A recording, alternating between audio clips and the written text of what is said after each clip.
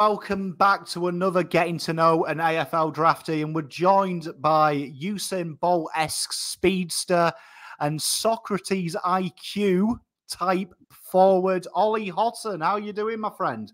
Good, mate. Thanks for having me. Well, I mean, obviously, you're a familiar face. A lot of our fan base are Carlton and Collingwood, and you are the son of Trent, who represented both our great clubs. How are you building into the draft? How are the nerves? Has Dad helped you out with that?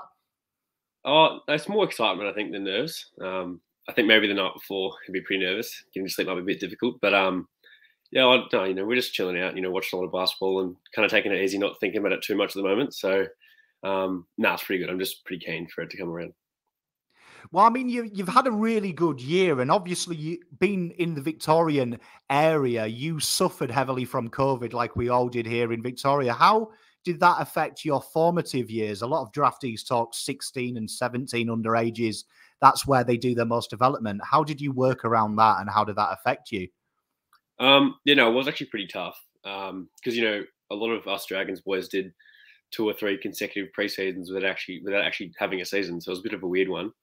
But I guess me and a lot of my mates kind of all got together in that sort of lockdown time, and almost every day we'd all meet up, like 10, 12 of us, pretend to be family or related, down at the Oval and just having a kick. So I guess that self-motivation was pretty important. But luckily, I had a good group of mates around me that are all pretty motivated, and I was lucky that way. So I think I didn't have it as bad as others. So I was still out there kicking most days, which was good. Mate, when you've got problems like that, you've got to get imaginative. And obviously, you can see with your form, it hasn't really affected your development a great deal, as a lot of people thought it was in the media. Yeah. No, it was pretty good. So what does the off-season look like for you? You've obviously had the state championships, and then you've got the combine right in between your off-season. What does it look like for you, Ollie? Oh, well, I think no one really had a break before that combine. We were pretty knackered and sore after a big long season and a couple of grand finals and long final series. So I reckon a week off just to sort of get some rest and recover a little bit, and then I got back out running again because obviously we had the 2K time trial coming up. So just held on for another couple of weeks, and then after that combine I didn't move for about 3 weeks. I reckon I sat on the couch and soaked up the bit of a rest. So but then I had to sort of get back into it this week and last week, preparation for first day of training. So it was a good, I guess well-deserved rest. So, yeah. Well, it's been a long season for Sandy and playing in the State League as well for you, for Metro. You've gone deep in both events, haven't you? Yeah. So with the year, how would you describe your year? How have you seen your year? It's been a highlight reel, but from your perspective, what stood out for you, and anything you wish you'd done more of? I think my year's been a pretty, steady incline. I guess from the start it was a bit of a plateau, not very high. I guess it was a pretty average start to the year. So I guess I could only get better from the start, which was, I guess a good way to look at it. But yeah, I'm happy with the year as a whole, I guess, with how it turned out. I can't really complain with the season I had. But I do wish if I could, change something, I probably would. A lot of it was out of my control, but get as fitter like the start of the year. So do more running preseason, come into the year, really ready to go, so I could grab the attention of the recruiters from day one instead of 4 or 5 weeks in, which probably would help with a more consistent year. But I'm pretty happy with the year anyway. So yeah. Mate, you've been talked about at the right time, really. You hit form just at that right part. Now, I'm a big argument about media. I hate comparison. Talked about you a lot on this show and on Blue Abroad. How would you actually describe your game, though, for those watching at home? I think my game probably with the strengths are more of that power sort of burst sort of player. So I think probably describe it like damaging sort of attacking player. In my impact per possession is pretty high, so I'm not really the accumulator, but every time I get it, I tend to do something all right with it. So I think sort of an impact player, I'd describe it. Mate, I think you're a very exciting player as well. You've got very high, like we said in the intro, you've got very high IQ as well. Yeah, which I think is something that you can't teach personally. So very exciting to watch. Thank you. What's the feedback been like from the AFL clubs? How is that? I'd imagine that's so nerve-wracking. You're kind of like selling yourself to 18 random people, aren't you? Yeah, a little bit. I think you get used to it as you go. Obviously, at the start, it's a bit weird.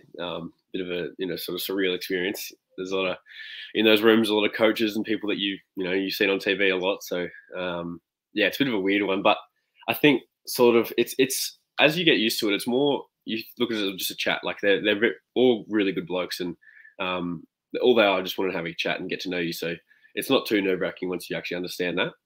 But yeah, it's more just the feedback during the year was more just to telling me to play to my strengths and really take the game on a bit, which I wasn't doing at the start. And then as the year went on, I probably started doing a bit more. Yeah, so there was more. They were just backing me into. They knew the strengths were there and the potential was there, but they wanted me to take it on and show the potential that they knew I had. Man, that's awesome. It's good as well to get real-time feedback from these guys as well with what they're looking for. You hear a lot with the NBA. The NBA recruiters are almost silent and then just tell them the week before and go, we're picking you. So that's really cool to hear. With where you're about to be picked, projected wise, there's a lot of interstate clubs. So how do you feel at this time in your life, maybe going interstate to New South Wales and players like that? Is that something that really appeals to you, excites you? No, I definitely think it does. I think so I look at it as like there's pros and cons to both. Obviously, staying in Victoria, you're close to home and you don't have to move out. Well, you might have to move out, but it's, with all your mates, all your family. So I think that's pretty good. But then I think also going to state is just almost just as good because you get to sort of move out and start, new fresh life and a bit of independence. So I'll be happy, wherever I go, as long as I'm on an AFL list and wherever that is, what state, I'm not really too fast, to be honest. Mate, that's cool. I mean, that's really cool. And like when we speak to AFL players, they talk quite a lot about VFL and State League versus AFL and the dramatic pace and the change of the game. Yeah. Obviously, you've played national championships and you've played for Sandy Dragons. Is there a big change for you personally as a player in playing club football and playing national championships? Is there a noticeable difference? No. Oh, I think there is. I think that there's a bigger contrast between APS, so school footy, and NAB League and like sort of state footy. I think the NAB League and state stuff's a lot quicker and more fast paced. So I think most of the state games are made up of NAB League sort of players, and I think it's similar, but you can tell the standard is higher. So the pace is a little bit faster. Targets get hit a little bit more. You have to be a little bit more on your toes. There's not really much room for error. So I think that's the difference. Just the pace and the skill level is a bit higher. And how does your preparation, how has that evolved? Like say from under 16s to now, is there anything that you've changed or added? Is there things you certainly like to do for the bigger games? Does anything change that way? Well, yeah, definitely. That professionalism side is something I had to work on a little bit. I kind of used to just, roll out of bed and get to the game and just play. So, that had to improve a little bit as the year went on. So I think that's still something I'm working on. But, I don't really do anything, superstitious. I don't have any pre-game sort of rituals. I just make sure I have a good stretch, good food in the morning. And then I like to start my warm-up pretty early because once I get my first wind out the way, I feel a lot better. So I think I like to work pretty hard in the warm-up so that I'm ready to go for the game, which is something I've actually learned during the year. So, I started going harder in the warm-ups, and then I think that helps me in the game. Mate, I mean, obviously it's a learning experience, isn't it? Because I'd imagine that if we ask you this question in 10 years, you've probably got 1,000 things you're doing that you're not doing now. Now, obviously, you've played for some of the best sides as a junior. You've played for Metro, so you've seen some superstars. And Sandy Dragons, you've been fortunate to play with some other superstars of the NAB League. Is there anyone that stands out that probably your surprise isn't talked about more? Well, that's a good question. I think there's definitely some people around the Dragons that that don't get that sort of media attention or anything like that a lot of people wouldn't know of. But I think in terms of Vic Metro, I think Blake Jury is one. I think his professionalism and his determination to perform week in, week out and do everything right with his body is next level. I think it's already at that AFL standard. So I'm a bit surprised he's not as highly talked about. I think he should still hopefully get picked up, almost definitely. But yeah, I think I rate him pretty highly, and he's already got that mentality of an AFL player. So I think he'll slot right in wherever he goes. Mate, that's cool. We have actually discussed yourself and Blake when we were doing little guys that were in the top 10, which is really cool to hear because like I agree with you. Just from the eye, he has stood out as well, like yourself, in how he goes about it and his steady incline throughout the year as well. Yeah. Now, with 5 minutes to go, this is put you on the spot. There's 5 minutes to go. You're in the AFL. It's an elimination final. We're 2 goals down.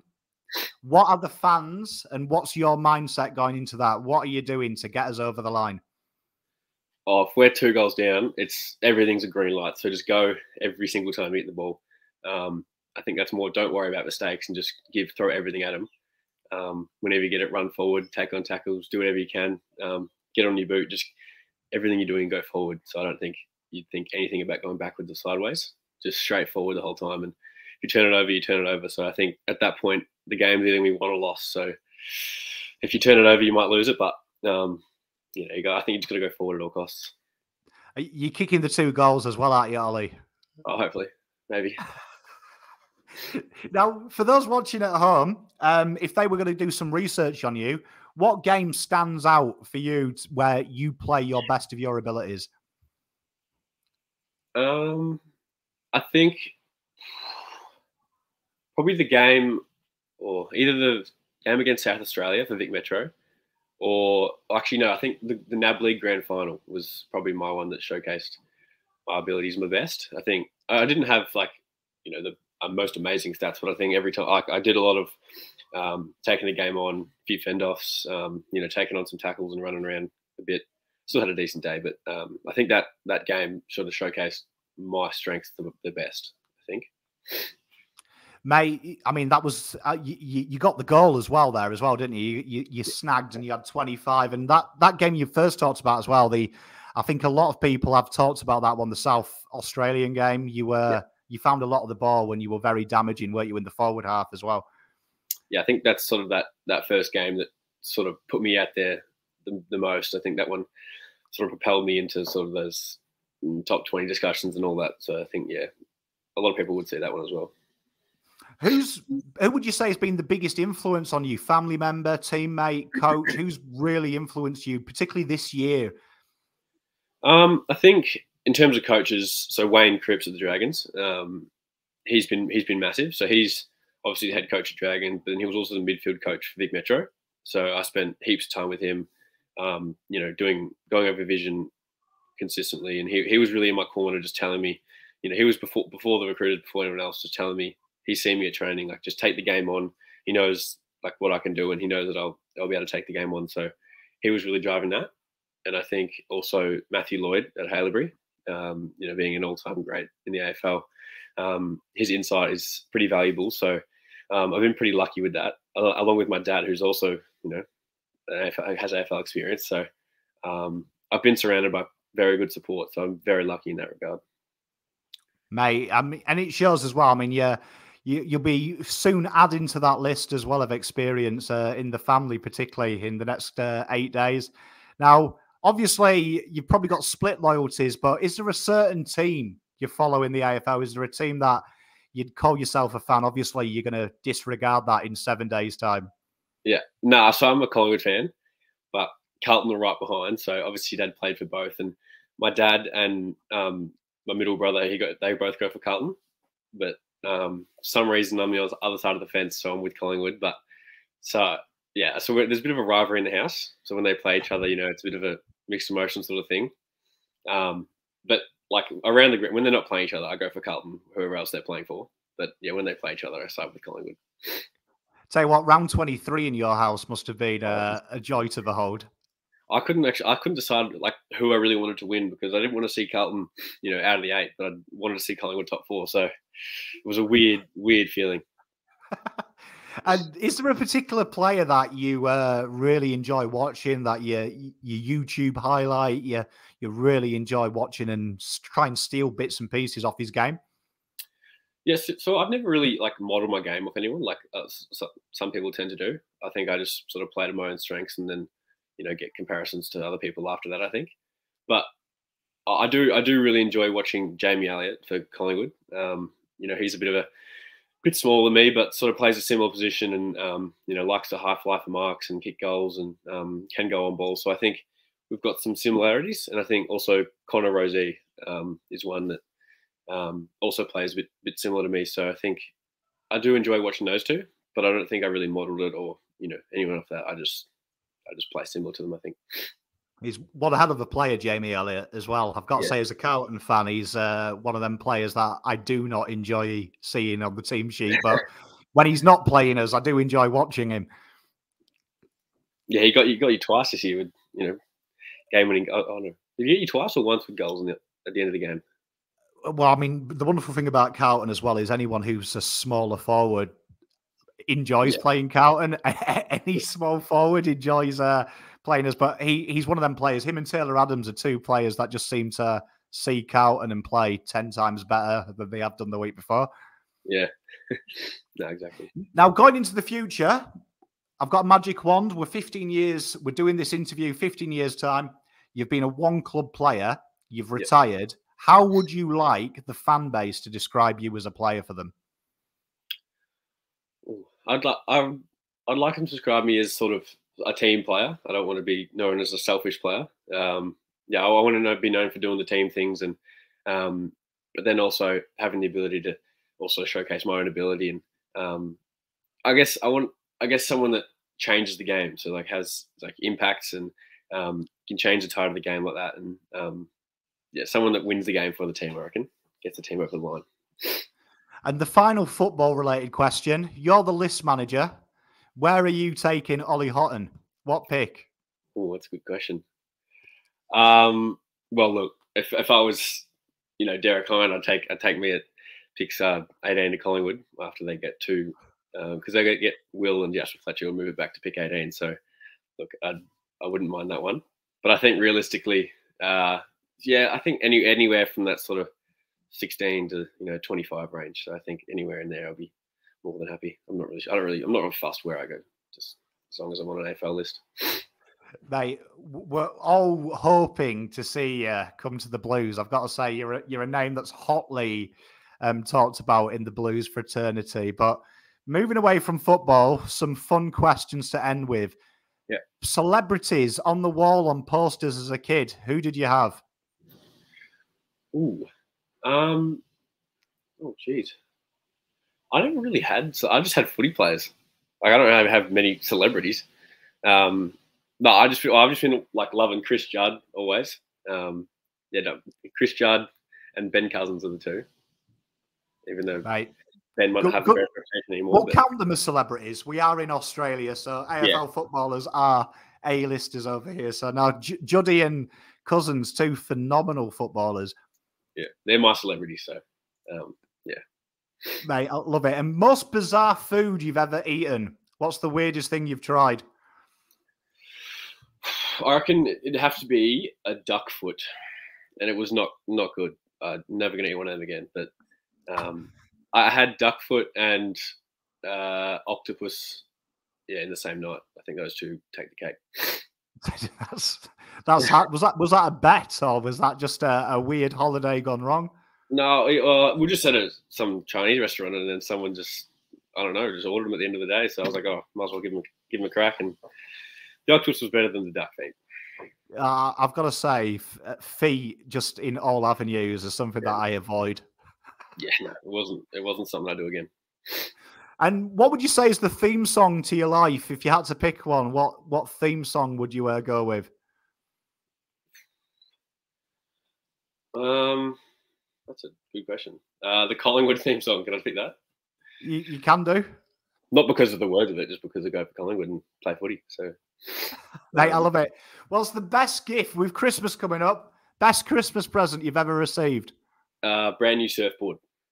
I got a pretty nice surfboard for Christmas. So I haven't been able to use it as much this year because too busy with footy and that. But I went last week and I'm going again this weekend. So that's the best. I love surfing. So I was good. I was happy to get that one.